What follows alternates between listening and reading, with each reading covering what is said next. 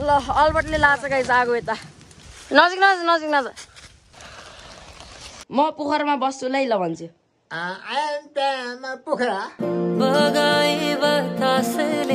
So guys, good evening, welcome to my new vlog. हजुरहरु सबजना आरामै हुनुहुन्छ होला, सन्चै हुनुहुन्छ होला गाइस। म पनि एकदमै ठिक छु। गाइस, अहिले चाहिँ पानी पर्न सुरु भइसक्यो। भोलि चाहिँ शिवरात्रि भयो। सो त्यही भएर चाहिँ शिवरात्रिको अघिल्लो दिन पानी पर्छ गाइस सधैं। सो त्यही भएर चाहिँ अहिले पानी परेको छ अनि सनसेट पनि लगभग भइसक्यो। सनसेट पनि भयो, पानी पनि पर्यो गाइस। अहिले चाहिँ यस्तो पानी परेछ, अब चाहिँ उता खरबारीमा जाने हो के गाइस। खरबारी भनेको त्यो घाँस काट्ने ठाउँ हुन्छ नि, सो त्यहाँ जाने हामी। अल्बर्ट गइसक्यो, बुवा पनि गइसक्यो। अब म पनि जान रेडी भयो गाइस। अब म पनि जान्छु अनि कसरी आगो लाउने के हुन्छ सब हजुरहरुलाई देखाउँछु। ल जामै गाइस अब। ओइ धन्ने चिप्लेको यस्तो चिप्लो रहेछ गाइस। यो ओढेर जानु पर्यो गाइस, एकदम पानी पर्यो। यस्तो के ओढेर जाने, यो ओढेर जानु। अब अर्को ओढामै गाइस, यो त भएन अरे। ल भयो गाइस, अल सेट। यो बाटोबाट यसरी जाने अनि त्यहाँ आइहाल्यो गाइस खरबारी। यहाँबाट ठ्याक्कै 10 मिनेटमा पुगिन्छ गाइस। 10 मिनेट पनि लाग्दैन, 5 मिनेटमा पुगिन्छ। ल लोकेसन चाहिँ यही हो गाइस। अनि आगो लाउन सुरु गर्छ बुवाले। कस्तो गडेङगुडुङ पनि गरेछ गाइस। गाइस अघि मैले भने थिएँ नि खरबारी, यसलाई नि भन्छ खरबारी पुरै यता। यो चाहिँ पुरै घाँस खाने ठाउँ गाइस, भैँसीको लागि, गाईको लागि, जेको लागि पनि। घाँस खाने जनावरहरूको लागि। ल यस्तै लाउने। उता जान्न है बुवा, उतातिर जान्न। के गर्ने अब पानी पर्यो निप्छ होला नि। ल अल्बर्टले लाछ गाइस आगो यता नजिक नजिक नजिक नजिक नजिक नजिक हेर्दै अल्बर्ट पुरै भिज्यो गाइस, केही पनि लाएन। टी सर्ट मात्रै लायो गाइस अल्बर्टले।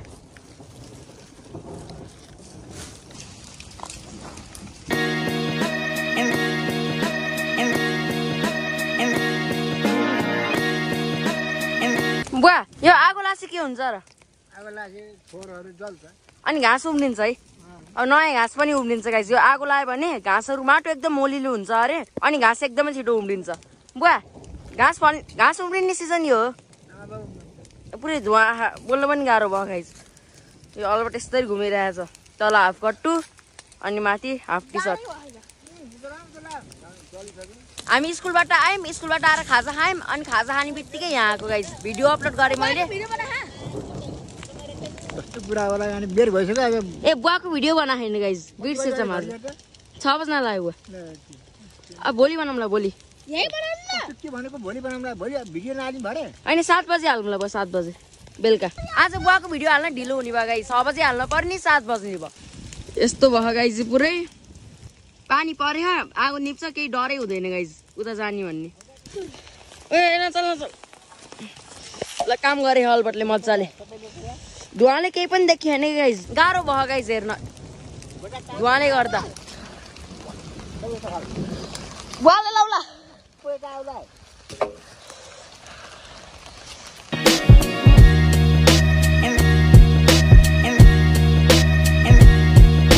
ल ठुलो पानी पर्न पनि सुरु भयो। अब चाहिँ घर जाँदा हुन्छ गाइस, केही पनि डर हुन्न। अब बस्न पर्दैन है बुवा, बसरी जाने आगो नियन्त्रण गर्न सक्दैन।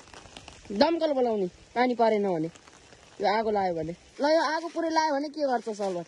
पानी पनि परेन भने भन्नु अल्बर्ट। 101 लाई के 101 दमकलको नम्बर कति हो? यसले 101 अरे हो कि होइन मलाई पनि थाहा छैन गाइस, कमेन्ट गर्नु है हजुरलाई थाहा छ भने।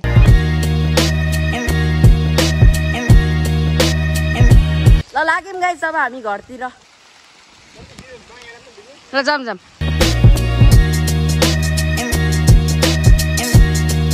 एकछिन पानीमा भिजेको, हल्का रुगा लाउनु पनि सुरु भइसक्यो। रुगा लागा गाइस, मलाई केही भएन। ओ अल्बर्ट, अल्बर्टलाई धेरै खान्छ, केही पनि हुन्न। ल ल जाम। ल बुवा बिस्तारै आइसिन्छ, हामी जान्छौँ।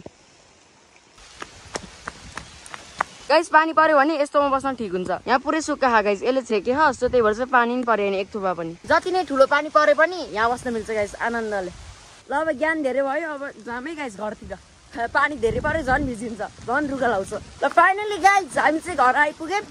अब चाहिँ ड्रेस त चेन्ज नगरौँ, हल्का भिजे हो यतिकै बस्ने हो गाइस। भोलि बिहान नुहाउन पर्छ शिवरात्रि, अनि भोलि बिहान मन्दिर पनि जाने हो कि गाइस, उता शिव मन्दिर। सो त्यही भएर चाहिँ भोलिको भ्लग हेर्नु है गाइस हजुरहरूले। शिवरात्रिको भ्लग आउँछ, एकदमै इन्ट्रेस्टिङ हुनेवाला छ भ्लग। ल यसलाई पनि फुगालिदिइहालौँ, यहाँ राखौँ, माथि जाऊँ बुवाको भिडियो बनाउने अब।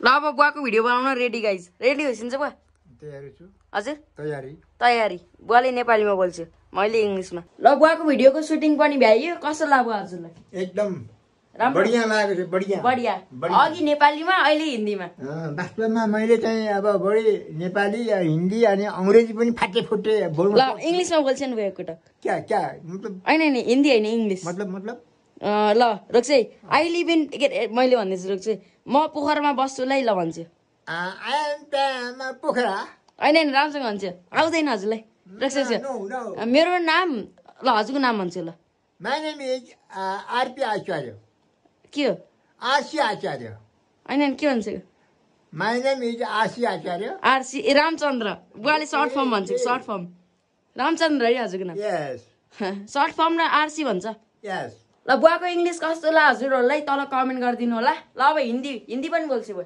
मैं अभी मार्केट से घर पर आया हूँ मार्केट होइन बुवा उता के भन्छ नो खरबारी नहीं हम उधर मतलब जंगल से अभी घर पे आया हूँ ठीक है अच्छा अनि दबाई हाल्छ को हाँ ये जो मेरा जो आँख है ना थोड़ा मतलब मैला होता है ना इसीलिए ये रखने से सफा हो जाता है बिल्कुल सही क्लियर देखा जाता है बिल्कुल सही धन्यवाद ओके ल अहिले इङ्ग्लिसमा ल बाई बाय ल बस्यो बुवा यी सनसेटको भ्यू यस्तो छ गाइज हजुर ल बुवाको भिडियो एडिट गरेर हालिहालौँ है गाइज अब गाइज फाइनली बुवाको भिडियो पनि अपलोड भइसक्यो ठ्याक्क 6:10 मिनट बाँकी थियो मैले फटाफट एडिट गरेर अपलोड गरिदिइसकेँ टाइममा भयो बुवा भिडियो ल कस्तो लाग्छ ल हरेक कुरा टाइममा हुनुपर्छ ल सनसेटको भ्यू पनि भन्दा भन्दै यस्तो भइसक्यो घाम डुबिसक्यो हेर्छु बुवा सनसेटको भ्यू सनसेटको भ्यूले के भन्छ नेपालीमा घाम अस्ताउँदै गर्दाको दृश्य हेर्न सक्नुहुनेछ गाइज